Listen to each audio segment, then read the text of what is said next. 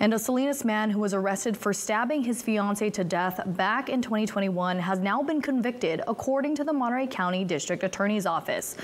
61-year-old Richard Ruiz was found guilty of first-degree murder with the use of a deadly weapon. He now faces a maximum of 26 years to life in the California Department of Corrections and Rehabilitation.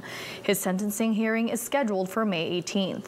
Now, back in February of 2021, a wellness check was requested for Gabriela Guzman. Police say when they arrived, they found her lifeless body stabbed 6 times in the face and neck. Officers say an investigation led them to arrest Ruiz the following day after a chase from Gilroy ended in Soledad.